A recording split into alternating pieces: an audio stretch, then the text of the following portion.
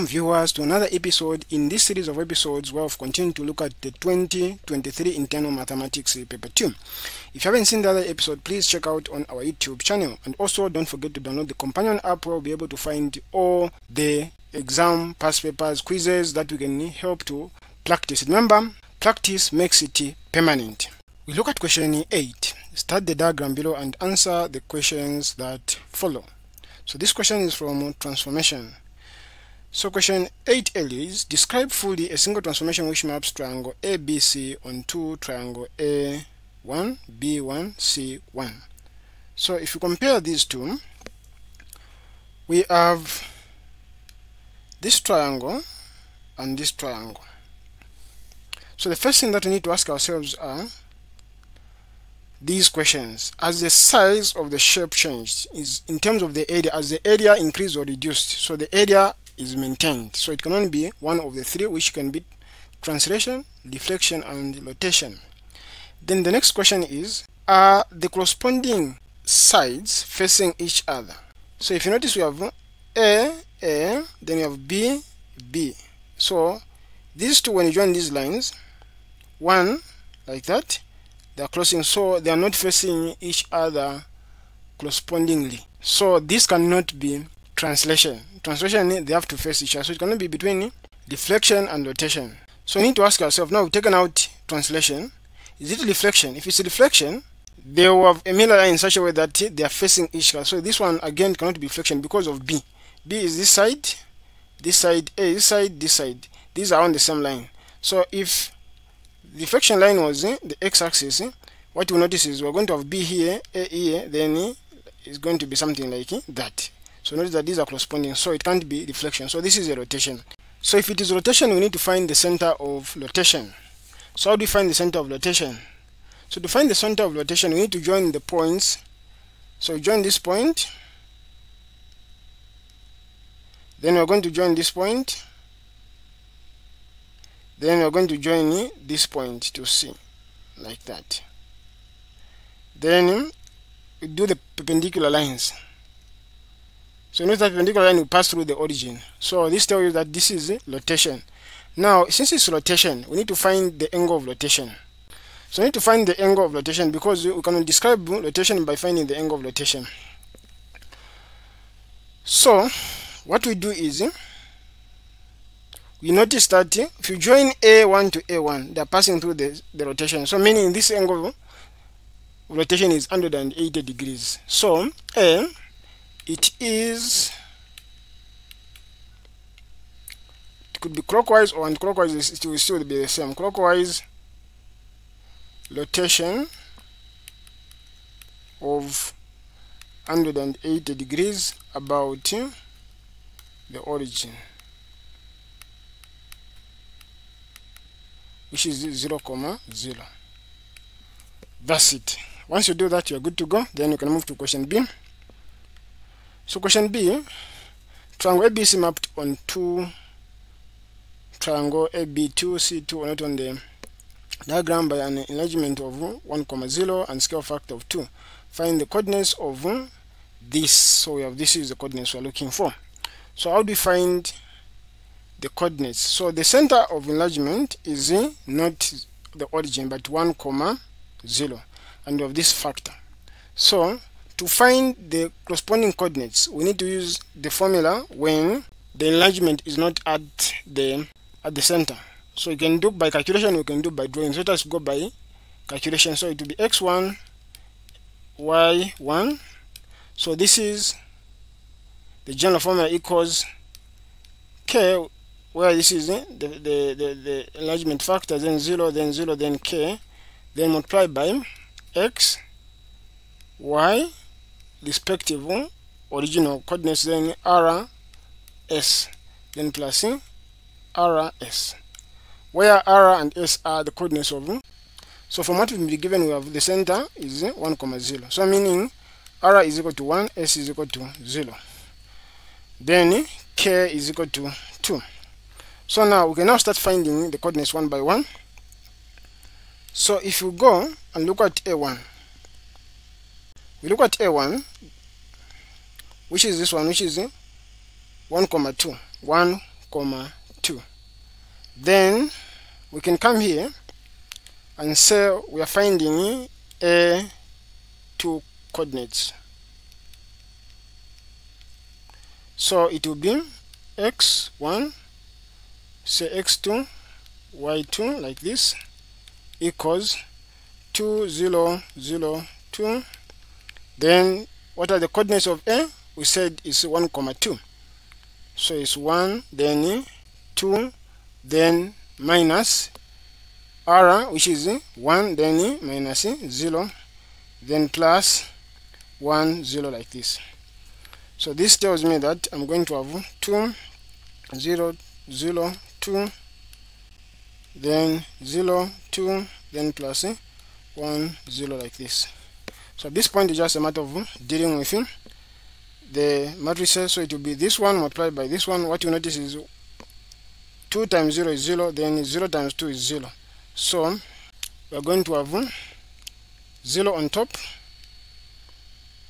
Then next it will be 0 times 0 is a 0, then 2 times 2 is a 4. So we're going to have a 4 down here.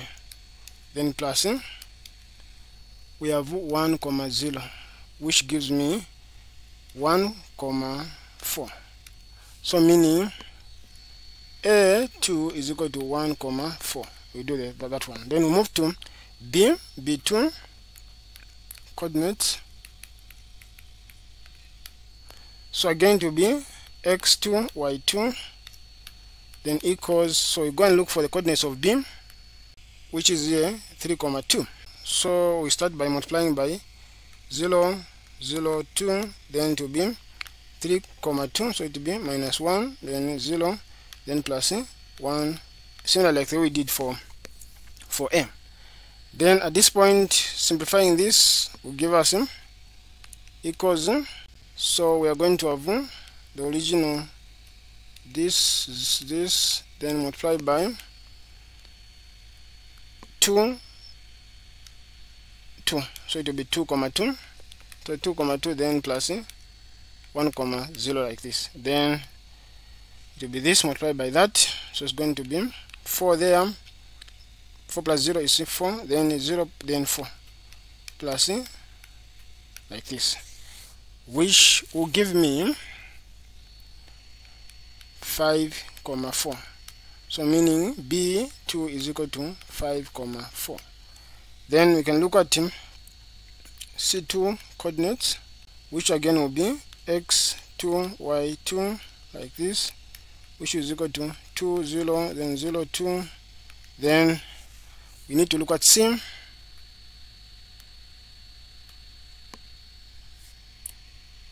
C will be, here is a 3, so it will be 3, 4. So it will be 3, 4 minus 1, then minus 0, then plus 1, 0 like this. Then at this point we just simplify. So what is important is just paying attention when multiplying. So we're going to have 2, 0, then 0, 2, then 3 minus 1 is a 2, then 4 minus 0 is a 4. So it's a 2, then 4, then plus like that.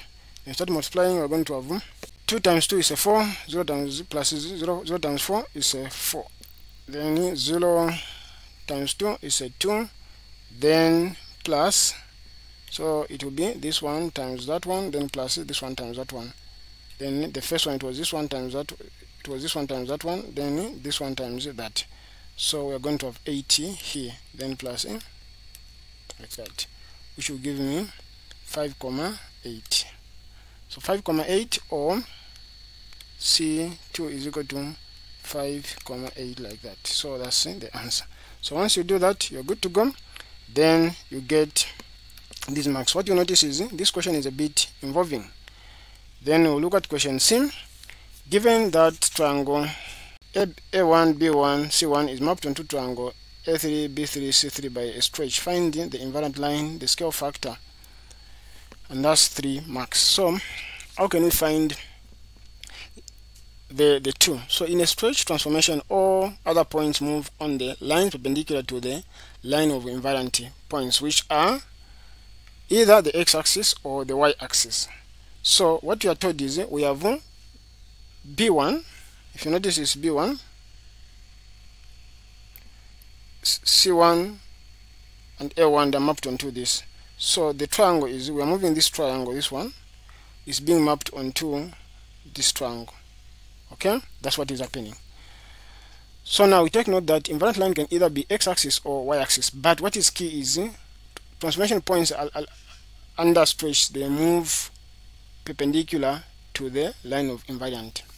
So if you notice that this is being stretched upward, so the invariant line should be the x-axis. So therefore we are saying the invariant line is in the x-axis. That's the first one. So I'm going to light it here. So this will be C. So thus, based on explanation, the invariant line is in the x-axis. Okay, that's Loma numero 1. Then we need to look at Loma numero 2. Loma numero 2 is asking us to find the scale factor. So to find the scale factor, we just need to compare distance of an image from the invariant line, then distance of the object from the invariant line. So we just need to pick one point. So in this case, we can pick either A or B or C. The answer will still be the same. So just pick the corresponding, how far is it from the invariant line. That's what we do. So if I picked any point, let us say I pick C is on 4 from 0, then the corresponding C is on 8. So meaning we just compare, it's 8 divided by 4, which will give me 2.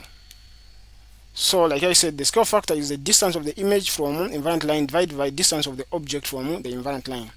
Or alternatively, I'll use a different color. K will be, if I pick say B is -2, so it's 2 from the 0, then B3 is 4, so it will be 4 divided by 2, it will still give me a 2. So the scale factor is 2, like that. Then we look at the last question.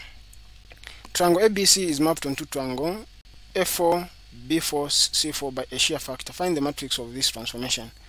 So here we just need to solve the matrix. What you do is we just need to pick the corresponding points and form the matrix. So let us call this matrix to be A, B, C, D. That's what it means. So now if this matrix, we multiply it with the original coordinates of this. So what are the original coordinates? So you can just pick any coordinates. Pick any coordinates. You can just pick any corresponding coordinates. So you can pick 1, 2, which is A. Then you can also pick, let us say, 3, 4, which is C. So using this one and this one, you don't need to get everything. So what this tells me is, I'm going to have 1, 2, this is A. Then this is C, which is 3, 4. We multiply by that, should give me the corresponding values of A4 and C4. So what is A4? So A4 is this one, which is 5, 2. So 5, 2. Then what is C4? C4 is this one, which is 11, 4. 11, 4. Then we need to solve this equation simultaneously. Just expand like that. So at this point we start multiplying. So we're going to multiply.